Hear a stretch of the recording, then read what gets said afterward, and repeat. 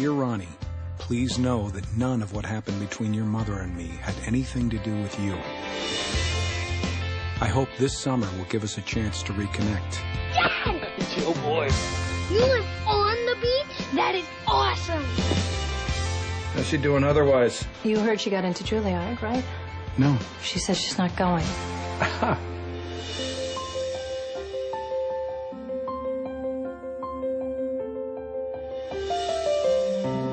Look, I got bacon here. We got breakfast. Vegetarian, Dad. Since when? For a year and a half. It's ridiculous. Do you and Mom ever think about getting back together? Mom's about to get married. So? You have dibs. You marry her first. Well, the word is you're from New York. So what are you doing down here? My mom shipped me and my brother to my dad's for the summer. We'd better maintain visual contact.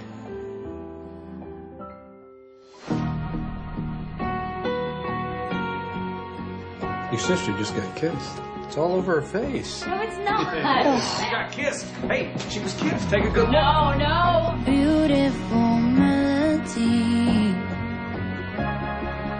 when the nights are long. When did you become so mellow? As soon as I got out of New York City. No one has made me feel like you do, Ronnie. We make mistakes. We're not perfect, any of us.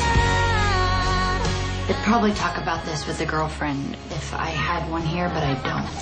Oh, do you want to talk? Yeah. Let's talk.